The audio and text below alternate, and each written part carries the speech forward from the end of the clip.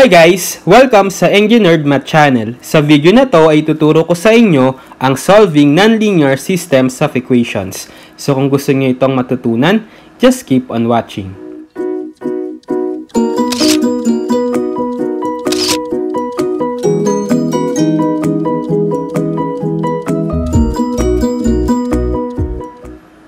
Okay, so this time ay tuturo ko sa inyo kung paano mag-solve ng nonlinear systems of equations. So kung maalala nyo, meron na akong naunang video about solving systems of linear equations, kung saan yung mga equations na involved doon sa system ay puro linear, degree 1 lang. So this time, nonlinear systems of equations na yung solve natin. Ibig sabihin, yung mga equations na involved dito sa systems is at least second degree equations. Okay? So, pwedeng quadratic, cubic, fourth degree, and so on. Actually, pwede rin tayong magkaroon ng linear na isang equation, pero dapat meron tayong isa na non-linear. So, at least second degree nga. Okay? So, just like doon sa ating solving systems of linear equations, when we say solving non-linear systems of equations, is isa-solve natin yung mga unknown variables na involved doon sa systems na magsasatisfy doon sa lahat ng bawat equations. Either 2 variables xy, 3 variables xyz, and so on. Okay? So, yung solution dito sa nonlinear systems of equations is, diba kapag meron tayong systems of linear equations, meron tayong pwedeng maging isang solution, infinitely many solutions, or even no solutions.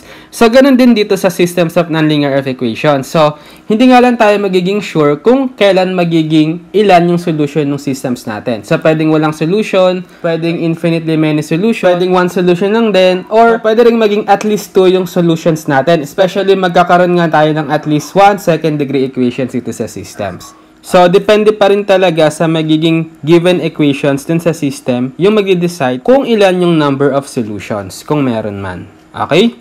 Now, dito sa solving ng linear systems of equations, unlike doon sa systems of linear equations, kung saan meron tayong rules or different steps na pwedeng sundin para ma-solve yung systems of linear equations. Dito sa non-linear systems of equations, wala tayong defined rules, kundi tayong bahala dumiskarte kung paano natin masasolve yung systems of linear equations. Pero usually, pwede natin gamitin dito yung substitution. Sasolve natin yung isang equation for one variable in terms of the other, then substitute natin sa isang equation.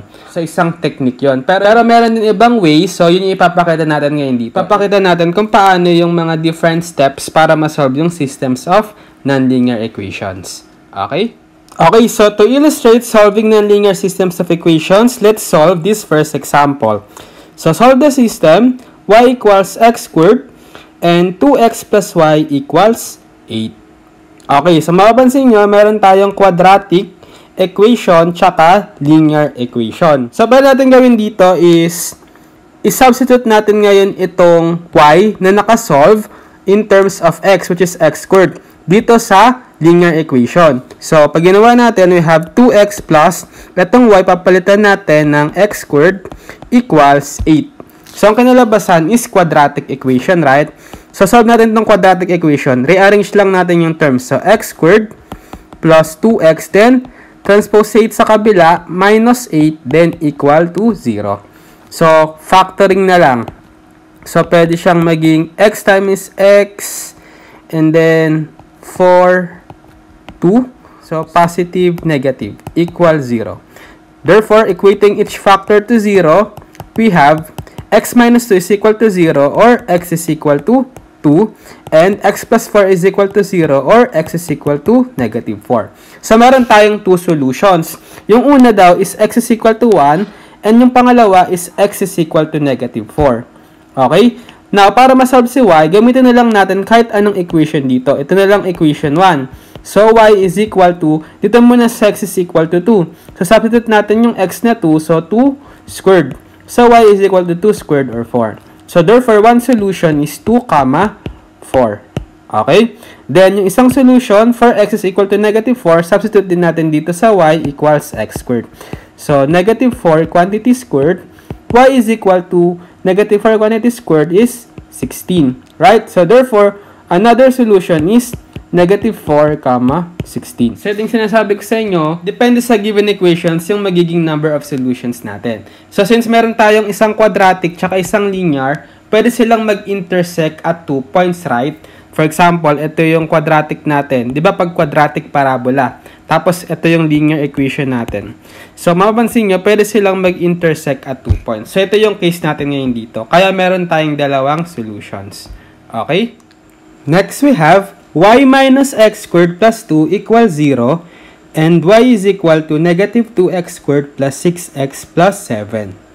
Okay, so this time, meron tayong dalawang quadratic equations or second degree equation. So, pwede natin gawin since nakasolve itong y explicitly in terms of x dito sa second equation, substitute ngayon natin itong y in terms of x dito sa first equation. Okay? So, itong y, papalitan natin itong buong expression na to. So, negative 2x squared plus 6x plus 7.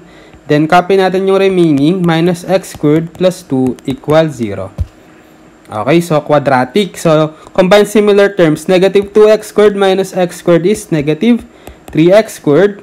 Then, plus 6x plus 7 plus 2 is 9 equal 0. So, factor out natin yung negative 3 para mas maliit yung numerical coefficient. So, x squared minus 2x minus 3 equal 0.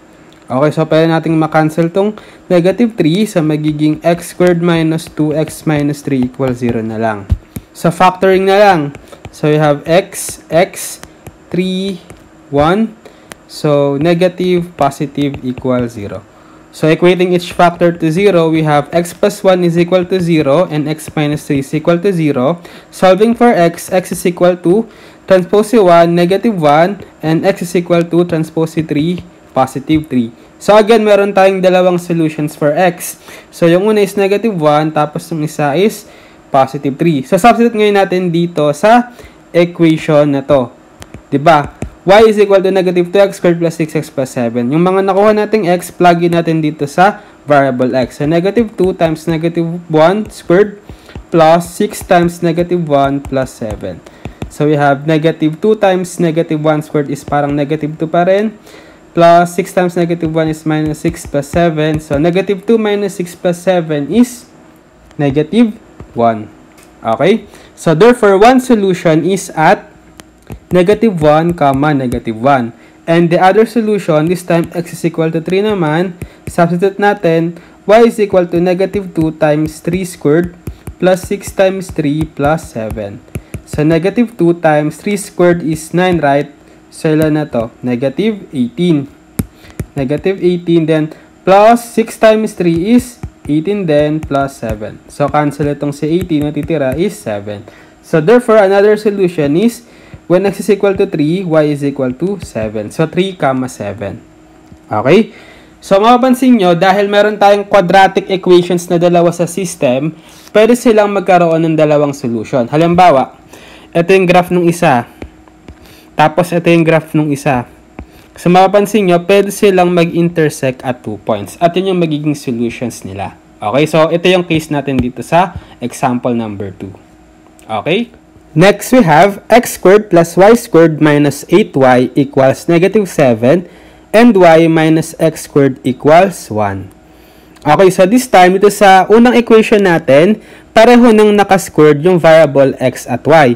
Which is, ano equation to? Equation to ng circle, right? Kasi pareho silang one numerical coefficient at naka-add yung x squared tsaka y squared. Then, dun sa second equation, parabola lang. Okay?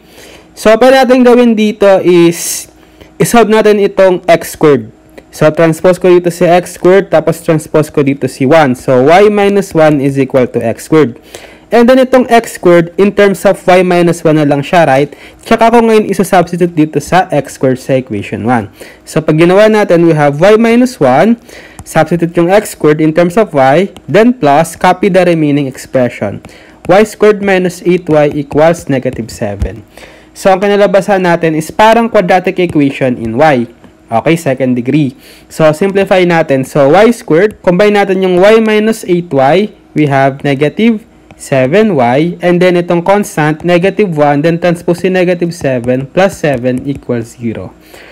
Or y squared minus 7y plus 6 equals 0, right? Then factoring, we have y, 6, 1, negative, negative equals 0. Right? Then, equating each factor to 0, we have y is equal to 1 and y is equal to 6. So, meron tayong two solutions for y, 1 and 6. So, ngayon, para masolve natin si x, gamitin natin yung na-solve nating expression for x squared. So, diba, y minus 1 is equal to x squared. So, for the first solution, we have y is equal to 1. So, substitute natin si y na 1 dito sa equation. So, 1 minus 1 is equal to x squared. So, 1 minus 1 is 0 equals x squared. So, square root both sides, x is equal to square root of 0 is 0. So, therefore, one solution is 0, 1. Okay? And then, dito naman sa 6, substitute din natin dito, we have 6 minus 1 is equal to x squared. Or 6 minus 1 is 5 equals x squared. Square root both sides, we have x is equal to, so dahil nag-square root tayo, dapat meron tayong plus minus na value. Plus minus square root of 5. So, dalawa. So, therefore, i-prepare natin itong 6 sa dalawang value ng x. Isang positive square root of 5, tsaka isang negative square root of 5.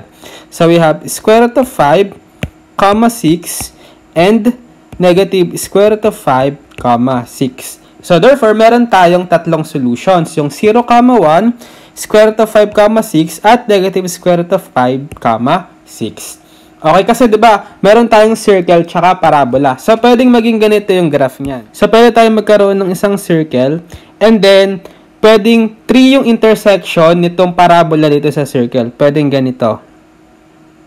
Okay? Isa dito, tsaka isa dito. Actually, pwede siyang 4, diba? So, assuming ganito yung intersection ng parabola. 1, 2, 3, 4. Pero in our case, tatlo lang. So, ganito yung pwedeng maging form ng graph nila. Okay? Okay, so I think that's it for this video, solving systems of nonlinear equations. So, sana ay may natutunan kayo sa video na to at maraming salamat sa panonood.